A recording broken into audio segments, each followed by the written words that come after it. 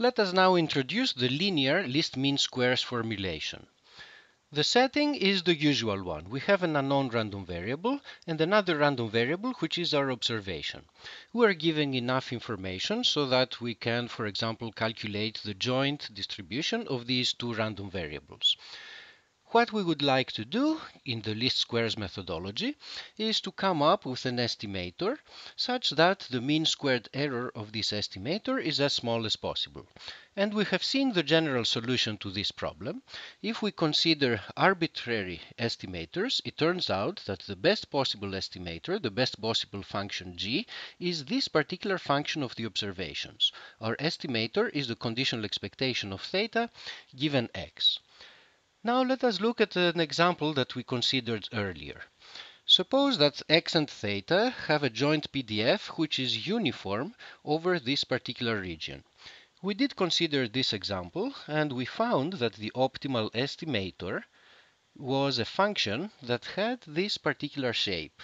So this blue curve here corresponds to the function which is the conditional expectation of theta given the value of the observation that we have obtained. We notice that this function is nonlinear, but it is only mildly nonlinear. The fact that it is nonlinear is a little bit of a nuisance. It makes it somewhat of a complicated function.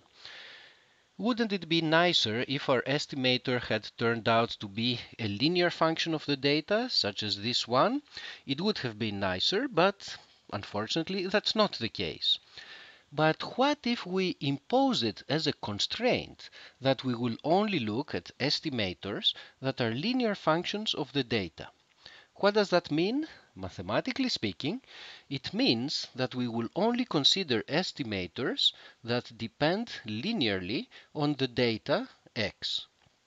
Now, a and b here are some parameters that are for us to choose. If I choose a and b differently, I'm going to get a different red curve here. Which one is the best red curve? Well, we need a criterion, but let us stick to our mean squared error criterion. And in that case, we are led to the following formulation. We want to find choices for a and b. That is, we want to choose a particular red line so that the resulting estimation error, the resulting mean squared estimation error, is small as possible. So what we have here is the random variable. Here is the value that's going to be given to us by our estimator, and we look at the associated error, square it, and take the expectation. So this is the linear least mean squares formulation. We're looking for an estimator which is a linear function of the data, and we want to choose the best possible linear function. How does it compare to the earlier problem of picking the best estimator?